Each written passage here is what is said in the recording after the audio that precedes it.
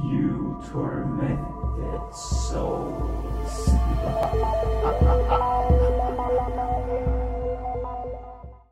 Sound effects in this podcast is brought to you by Festlian Studios, BattleBards.com, and Pro Sound, and some of them are made by the Dungeon Master himself. This show is R-rated, so everybody, be advised.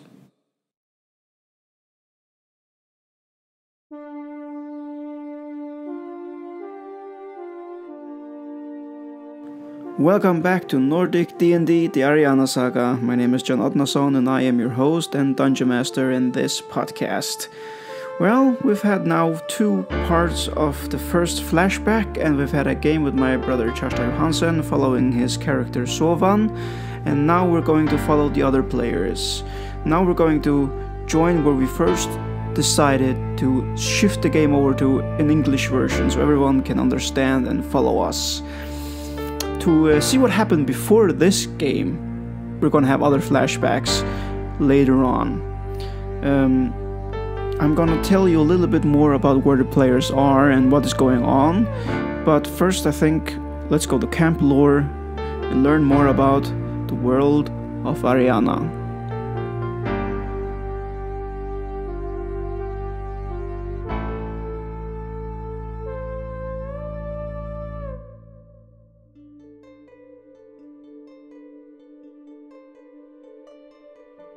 Grandfather, you mentioned Novak Cuic.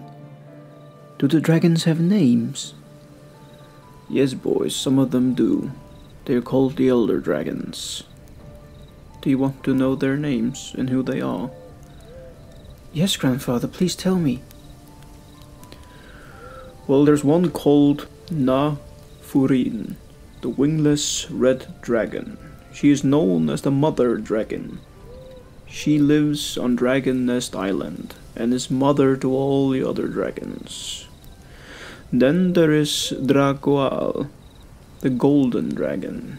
He is one of the first monstrosities of Grimna. Was he made by Grimna? No, boy, you misunderstand. This dragon was made as all the others, but Grimna captured him and was able to take away the primal instinct that Ignitus had locked away, and made it primal again, and released it on Ariana as a champion of Grimna. But what happened? Well, boy, that is lost in the Oera, and was not documented at all, so no one knows. But we are all still here, and the dragon has not been seen for a long, long time. So that must be a good thing then. It probably got killed then. It would seem so, boy. Then there is Novak Cuic, like you said, yes, and he is the most famous of them all. Ignitus went overboard in creating him, and created him so vile that he was not able to hold back his primal instinct like the others before him.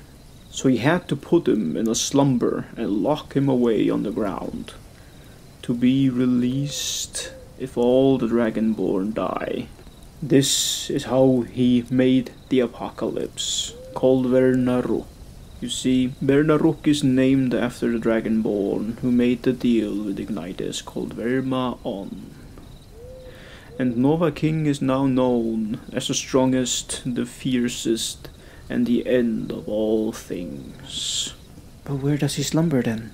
It is said that he rests beneath our feet, on the ground somewhere, waiting to be released. For Vernaruk, yes. And then there is Nakturin, the great white dragon. The story says she was given by Vermaon to the Mountain King as a gift when he outlawed the Vildra Inquisition. They say that Vermaon regretted his deal with Ignitus, that the end would be an apocalypse was too much and too fierce, so he wanted to make amends for the pact he made that would end all Ariana, so that people would have a chance if that would ever occur. So he took a dragon for himself, and he tampered with it, and he prayed to the god of light, Valdra, to bless his work, and she did. and the dragon became white in color. And Vermaon had created a counterpart for Novak Cuic called Nakarada. She slumbers as well, like a massive statue on top of Mountain King Island, to awaken when Novak Cuic does. Well, that must mean that there's hope if Novak Cuic never should come. Yes, but people fear it is not enough, boy. It's not enough. No. But why? Because of Ignitus. Ignitus found out what Vermaon had done. And he took an anthropomorphic form and found Vermaon. He grabbed him by the neck and upper body so tightly you can hear the cracking of his scales. And he said to him, "You have betrayed me. You have prayed to another god and made a dragon of your own. Do you think what you have done will have any impact on Vernaruk whatsoever? It will be a drop of sweat trying to stop a volcano of molten lava. You have done nothing with this blasphemy but condemn your own soul to the fires of my domain. And you will spend an eternity in torture, Vermaon. So be it. But I will honor the pact I made in your name for the other Dragonborns under you. I should have slaughtered you all. But I will show them mercy, for I am still their god, and they are my first creations. But as for you, betrayer, die!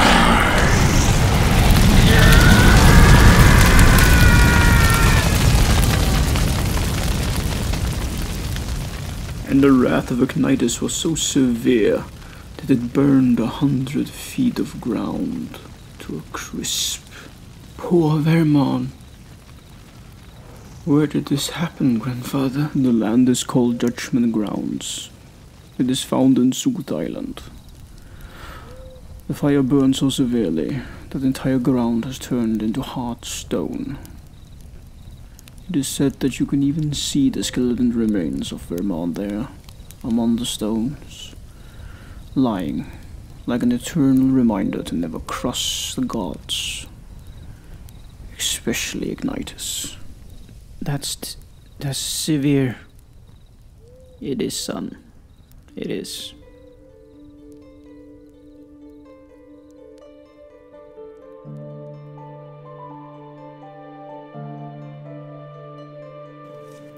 Whoa. Do not piss off the gods. Welcome back, guys. So this was another stop at Camp Lore. Hope the way you like that I do this segue with Camp Lore. I think it's very smart to have a little bit of insight into the world of Ariana, bit by bit. And of course there's a limit of stuff that I have written down in lore, but I'll try to get a little bit in every episode. Some of them are going to be shorter, some of them are going to be longer and more detailed. But I hope you like it. But now we're going to continue the main story. In episode 1 and 2 we finished our first flashback. In last episode, episode 3, we followed Sovan a bit on his quest as he left Ronan to find himself. Now we're gonna follow Hadorai, or more like we're gonna follow Hadorai's friends. Hadorai has come a long way since Ronan himself.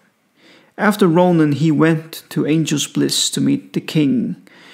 King Vash sent Hadorai and Victor on missions around Morrow, and at one point they departed from Victor, and they do not know what happened to him. Hadorai met new friends on his journey. He met Hunter, the tiefling warlock, and Kedal, a human druid. All three of them made missions for King Vash, and at one point things changed.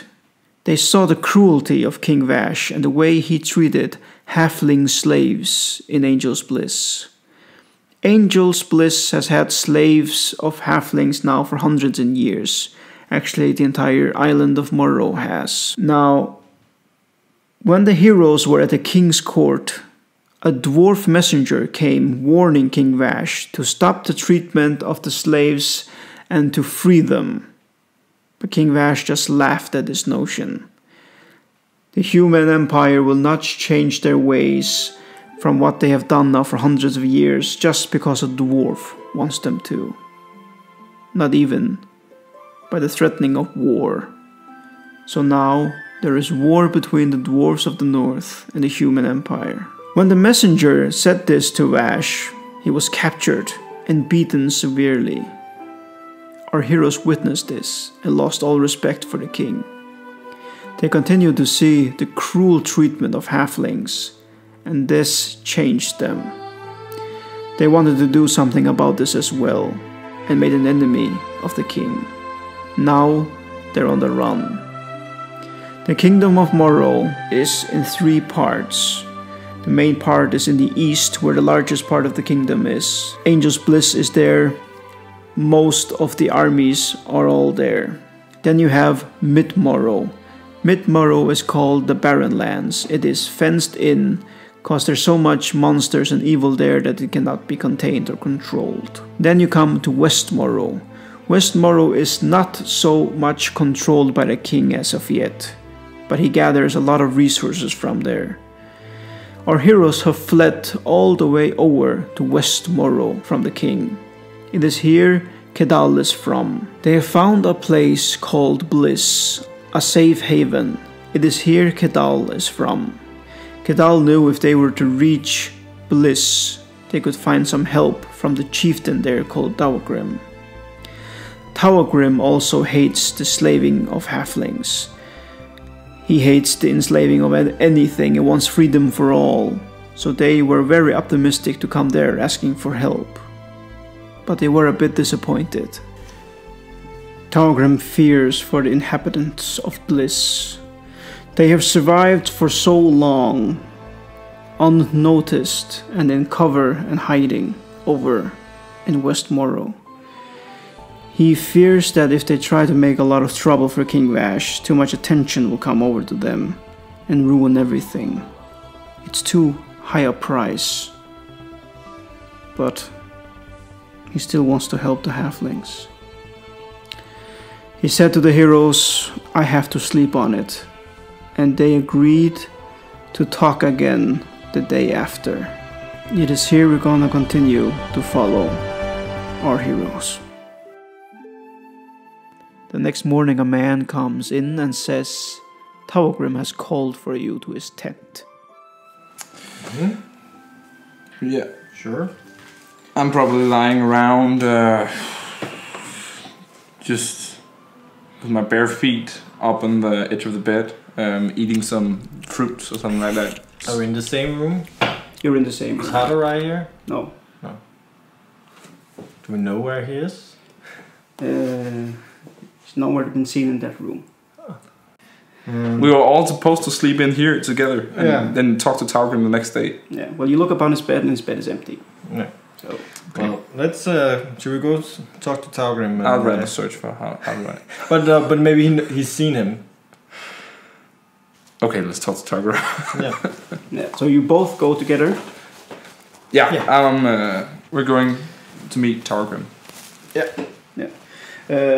Tawagrim is in his hut and tells you guys. Come in, men. There's something wrong with your friend Hadorai. He was found by the river, passed out. He looks very ill. He's not responding and won't wake up. Then he takes you to a hut which is very excluded. It looks like it's put. Sick people are always put there so they don't infect anybody close by. They're keeping a very close watch on him. It doesn't look like it's something contagious, so you can come in.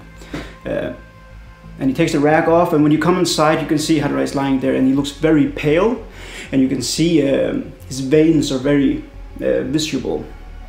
You can see it very much, and he just looks exhausted, and there's no contact with him at all. Tawagrim, do you know what's wrong with him? Is it a disease or? I hoped you would tell us that. We found nothing. Nothing wrong with his body. No cuts or wounds. But he looks drained of energy. But it doesn't seem like a disease. I touch Hadorai and cast Lesser Restoration.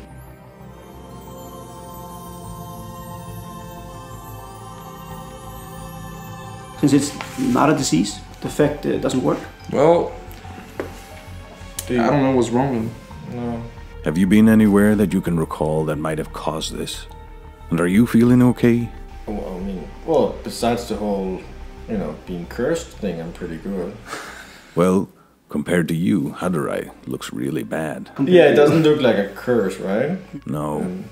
I mean, I don't know, maybe that acid thing. That guy that sprayed acid everywhere got, maybe it was poisonous. But didn't that hit us as well? Did it only hit Hadorai? I think it only hit Hadorai, right? It might be. Might be that, yeah. Well, I don't know, or any of that undead stuff. Do you have any antitoxins nearby? We have, yes. It's already been given to him, but with no effect. Okay. It might be something magical in nature. We have called for a hermit wizard to come and help, but it'll take a couple of days. Yeah. I don't really know what we can accomplish. My powers are currently not strong enough to be any help for him. So be of any help. So what I can do is at least detect magic. Mm-hmm. So I'm gonna cast detect magic. When you cast detect magic, you sense that from a very specific area on him, there's necromantic magic. Oh, from where? From his pocket. From his pocket. Well, I'll relay that information to Kedal and talk to him. I think there's something in his pocket that might be affecting him. I'm sensing a strong magical essence. I'll try to look in his pocket without touching the essence. When you lift off the cloth, you can see a green crystal inside, glowing. You've seen this crystal before. Okay, I cast the spell magic on the crystal. Somehow the magic you're casting is not powerful enough to dispel it. I've just leveled up, so I use Mage Hand. Yeah. To grab the crystal and get it away from, not to myself, but just as far away from all of us as possible. As soon as the crystal goes from him, you hear a gasp from him, and he starts breathing again very slowly. Then he just passes out. Where do you put the rock? I don't know. Do you have any way I can put this obviously really horrible thing? Do you have he takes a cloth. box? Yeah, he takes a cloth and just wood box. Doesn't have anything else. Put some jewelry outside and puts the cloth in and just holds it up to your mage hand. Put it in here. So it goes inside. Drop it in. And locks it. Closes it. What is this thing? I don't know.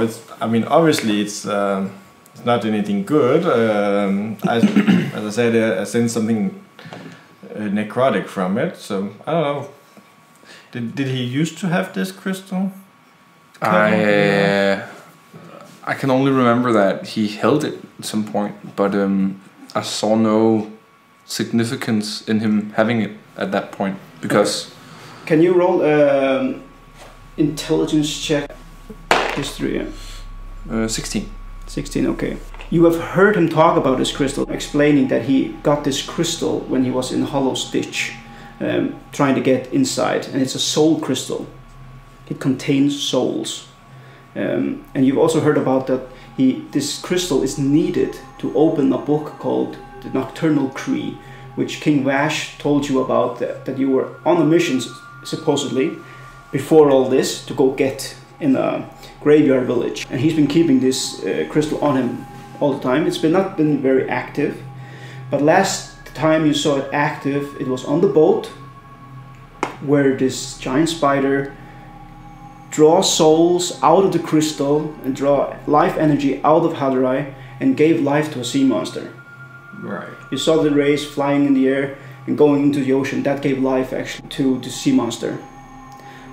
I can discern all that. That's just history. You just remember. You've seen it. You've been there all the time. You've heard him say it. You've been there, seen that. Okay. Yeah. Well, so what else has happened with the crystal since with Hadorai specifically? You don't know. Okay. What is it? It might be some sort of soul container, or or catalyst of souls, but I don't know. I don't know how it functions at all. No. I saw it in a quick flicker of a moment when we sailed, when we were on board, but I don't know. I don't know what it does. Do you know why he has it? No. I'm not quite sure.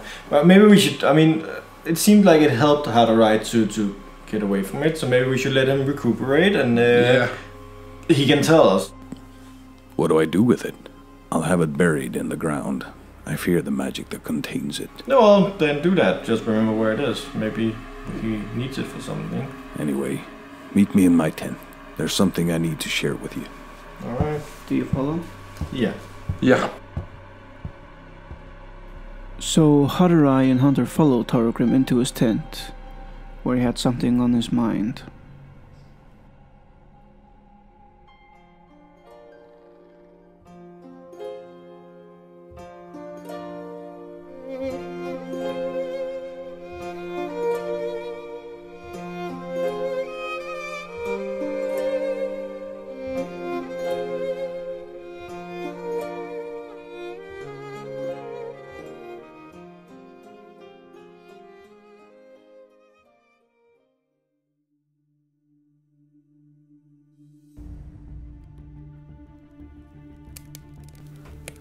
I've been up all night thinking about what we were discussing last night. I know that I said no to what you proposed to me, for I fear the safety of my people. But I fear you're right. It's just a matter of time before King Vash will find us. And Bliss will not be a safe haven anymore. The armies of the Empire of Vash are few over here in Westmorrow. And like you said, if we do nothing, it's just a matter of time before Vash sends more of his armies to this side of the kingdom. So I have changed my mind. Like you know, Kedal, we've tried to free the halflings for a long time, but diplomacy has failed. We will join the Freeling Rebellion. The dwarves want the halflings to be free as well, and are at war with Vash. Can you reach him? We can. Strong jaw? Well, maybe not him, but some dwarf. Definitely somebody close to him. Or some of his generals? Yeah. We will use their war to our advantage.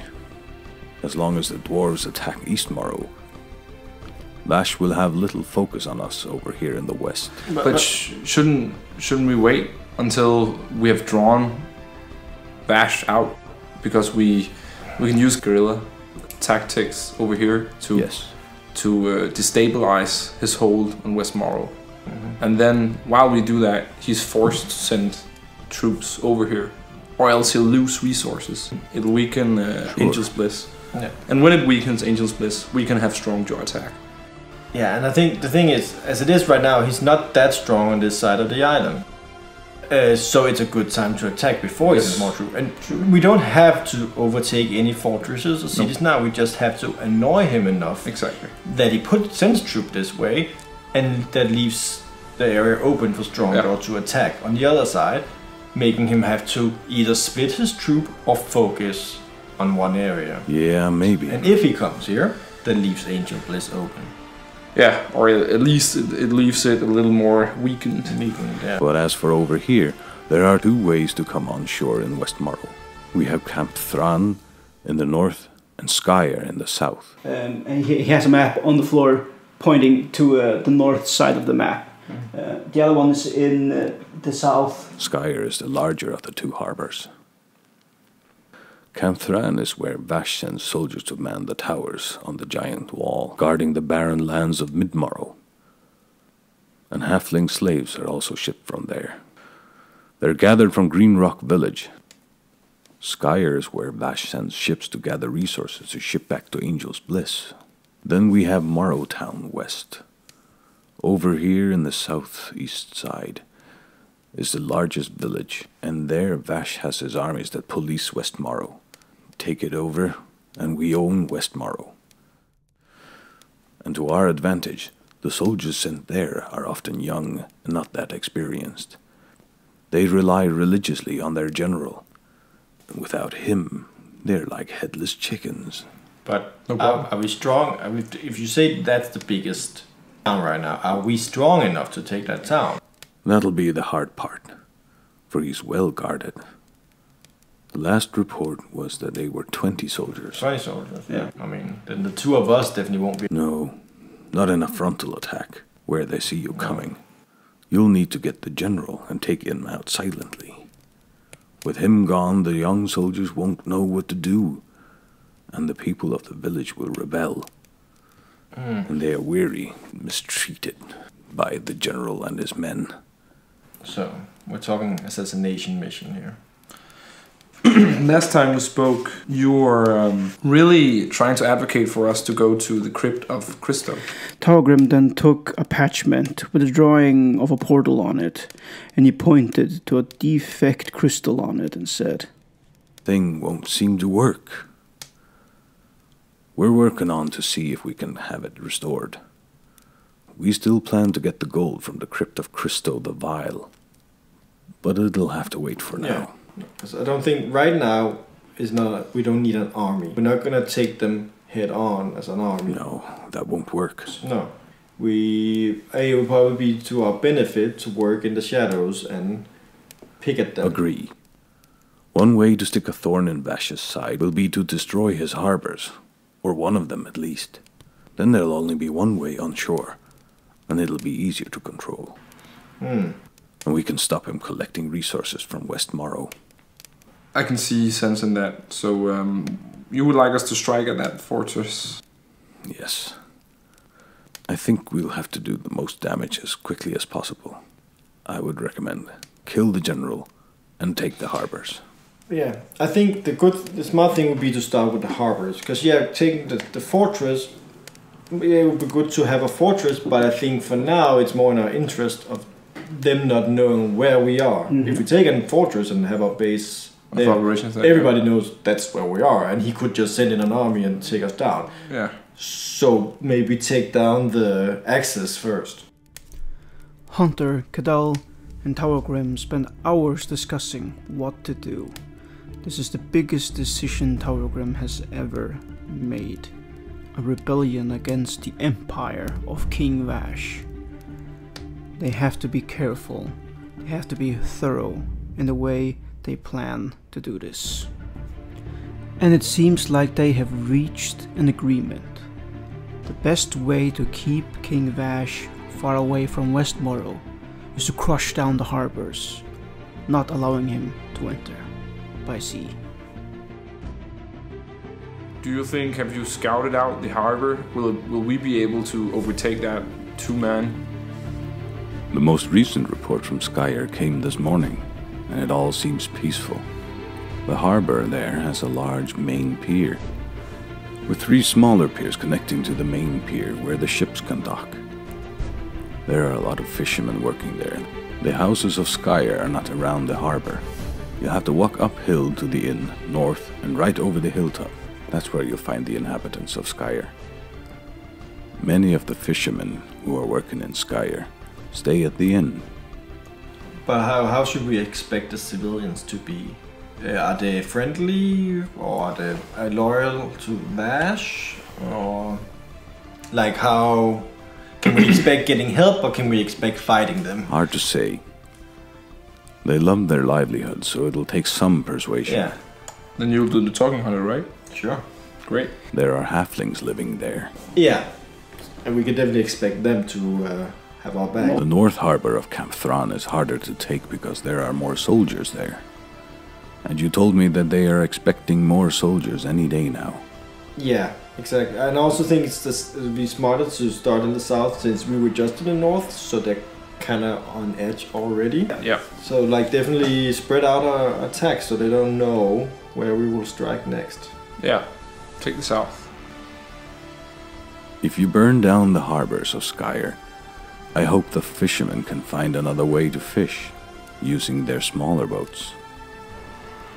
Should we send a warning to the fishermen about what we're planning? But if they tell the fishermen we're coming, then we rely on those fishermen being loyal to us. You're right. You could just go and burn the harbors in cover of night, but I wouldn't recommend it. It would not do us any good destroying the fishermen's livelihood. It is Vash we want to stop. And that probably won't do us any favor to burn down the fishermen's ships, because then they definitely will not be on our side. Yes, exactly. If we gave them, for example, let's say 1 day, if we put in spies or something like that, they could talk to the fishermen and say, okay, don't move your boats by 1 day, or you will sorely regret it. Your boat will probably be destroyed. Then they don't necessarily know it's us, but they will know that something has happened when we burn it down. Yeah. We give them an opportunity to flee. We can also go see ourselves. I mean, it's not like they're looking for us. They don't know who we are. No, but if we don't give them a fair chance to prepare, it takes a while to move your boat.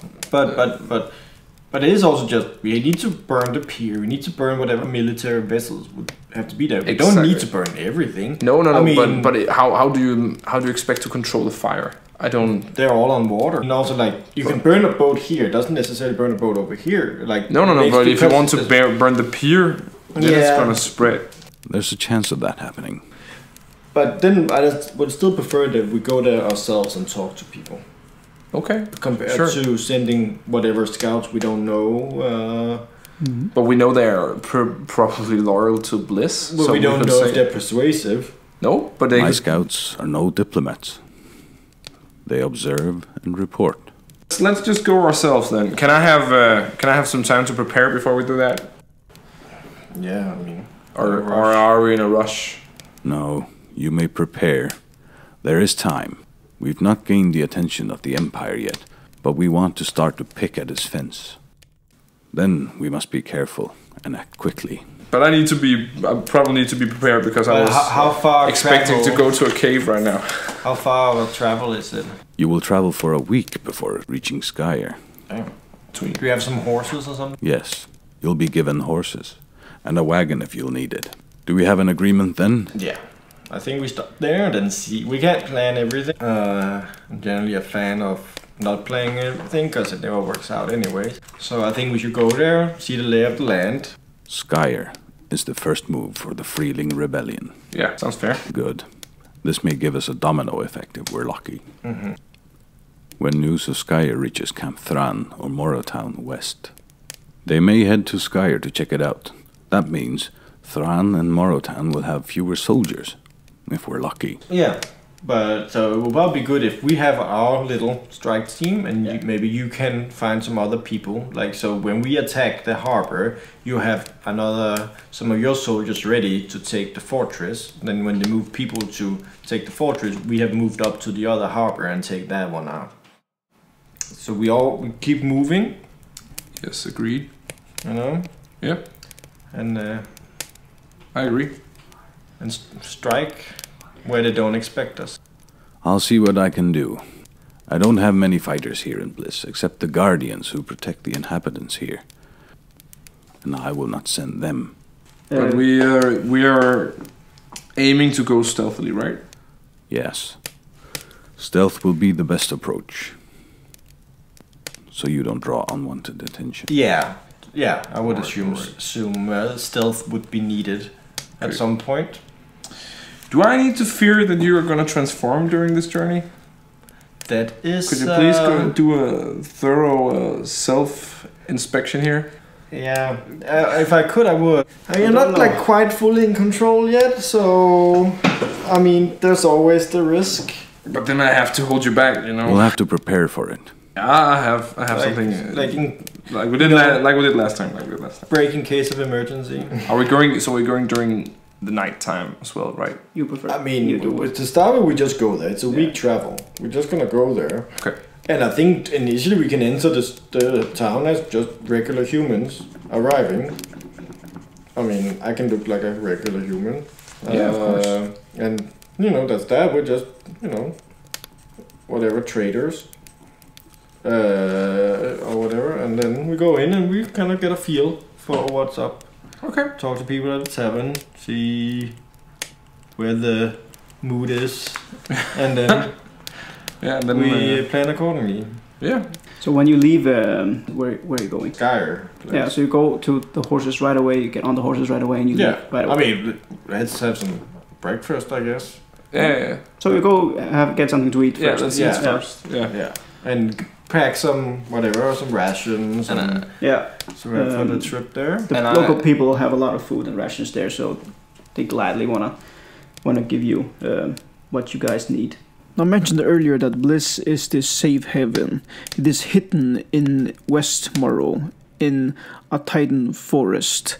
It is an old orcish camp, so there are outer walls surrounding the entire city of Bliss.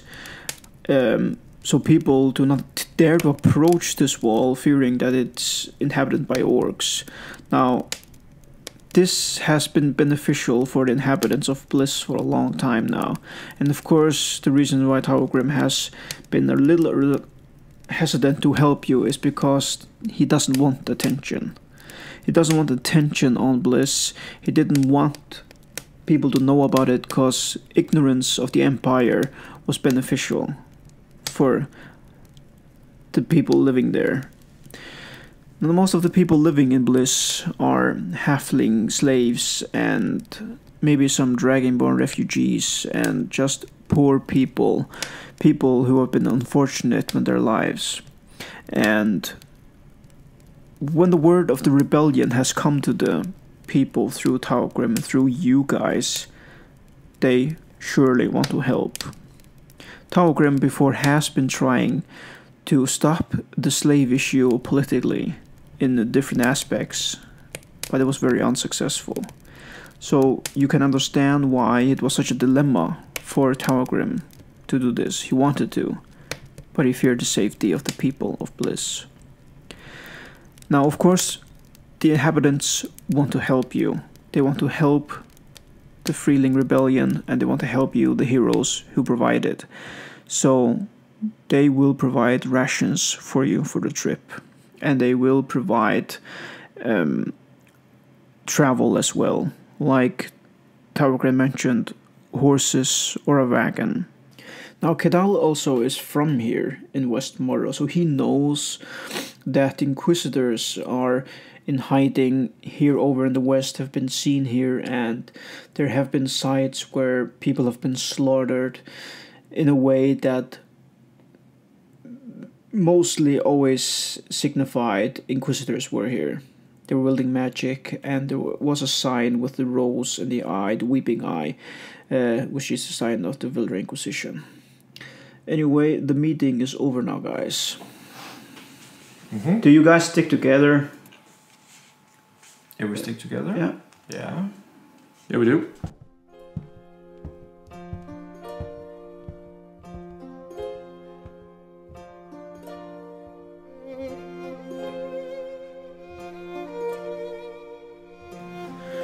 So the many hours of planning has come to an end. The heroes have come to a conclusion on what to do and how to proceed. But before they are to leave on a long trip to Skyr, the heroes want to rest, they want to eat and find a little peace of mind before they go.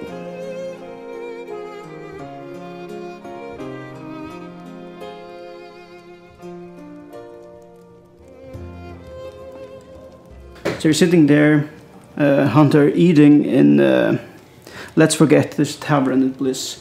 And then you hear like a whisper. Get outside. We need to converse. And it sounds like it's in your head. Okay. I guess I get up and go outside. So you go just... Yeah, just like get up slowly and...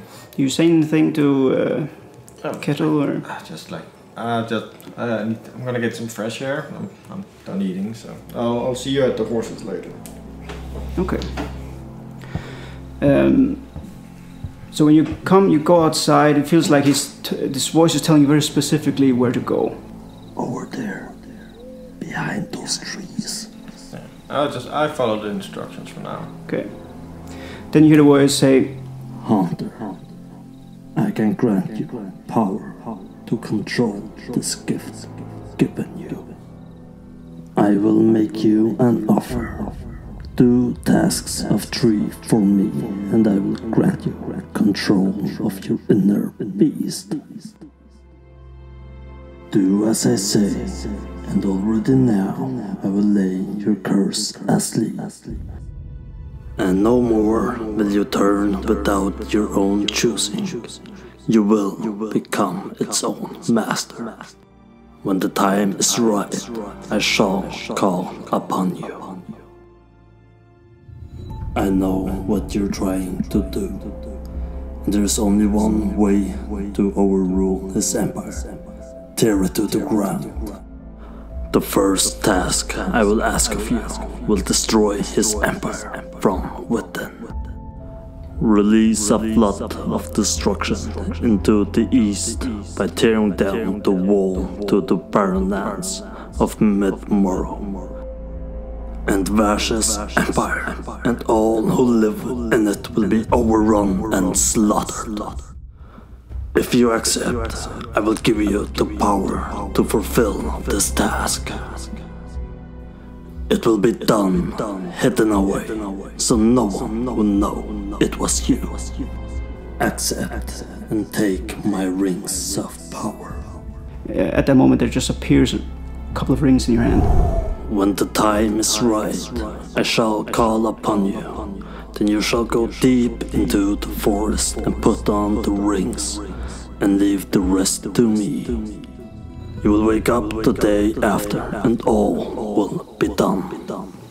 And the voices just goes by. Are you still there? Can't hear anything.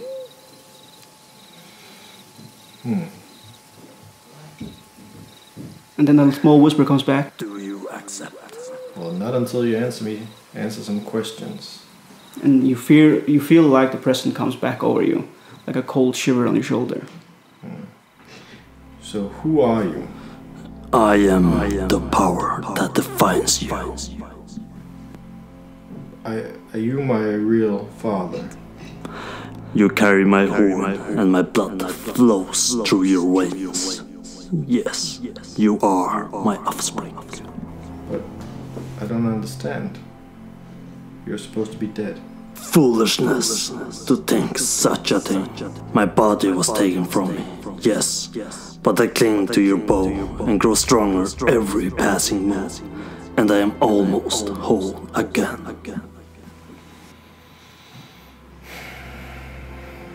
But why should I believe anything you say? Believe what you want, boy. You are my heir, and the lust for power you carry, only I can fulfill. But why should I believe you? You betrayed me. You killed my mom. Everything you ever done has been evil and lies. They were making you weak.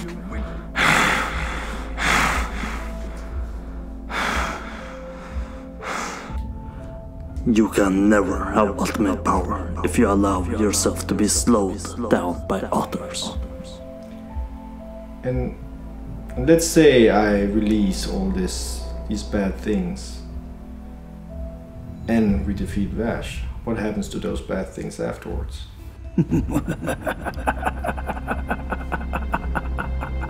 It does not matter. You have taken down an empire on your own. Let them own the East after. Much good will come out of this little evil. You will end the tyranny of Bash. Help the dwarves to win a war. And think of the halflings. They will be free. What happened to my adopted father? Accept my offer. Then I will tell you of him. I can't. You weak fool. I will not become what you are. You will regret this defiance. And you feel that presence vanish away from you again. Cold shiver goes away, and you hear the birds back in the forest, and what was completely silent before just becomes normal nature. Okay. I think I sit down and just try and gather my thoughts a bit.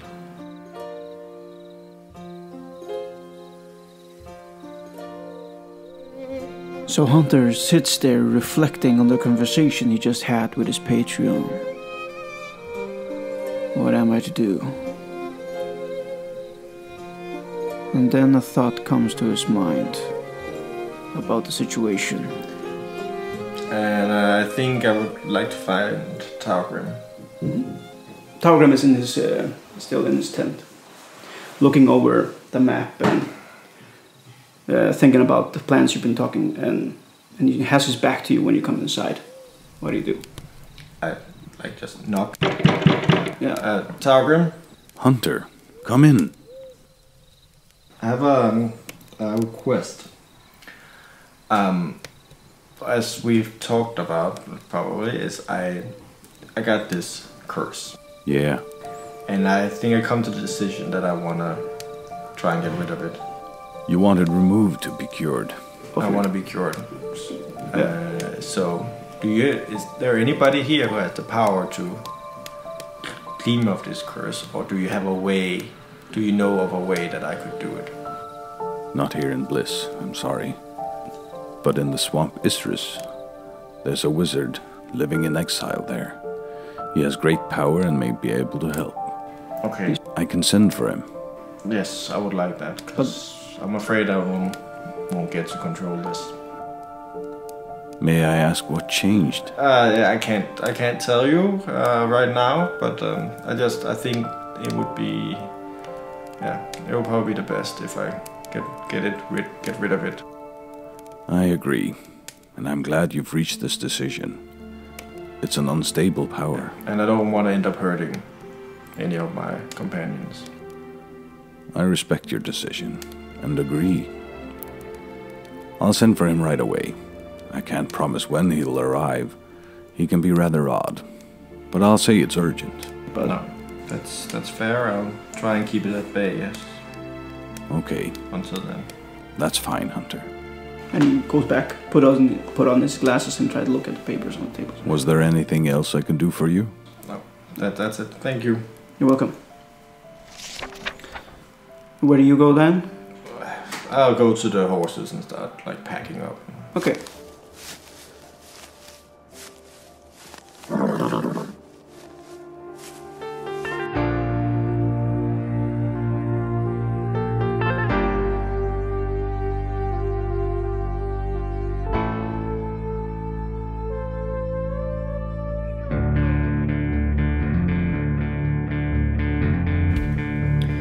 So we have reached the end of Nordic D&D, the Ariana Saga episode 4. Our heroes have started a rebellion against King Vash's empire to free halfling slaves. Next time we're going to follow our friends going to Skyer. Thanks for stopping by.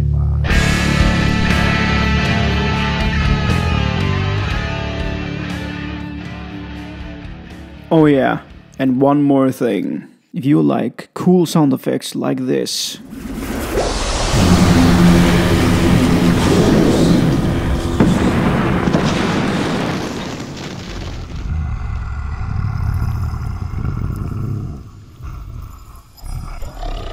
then go to our homepage at nordicdnd.podbean.com or our YouTube channel, where you'll find a link that will take you to battlebards.com, and you'll get a discount on subscriptions. Oh yeah, and remember guys, if you like the show, remember to like, subscribe, and leave a comment.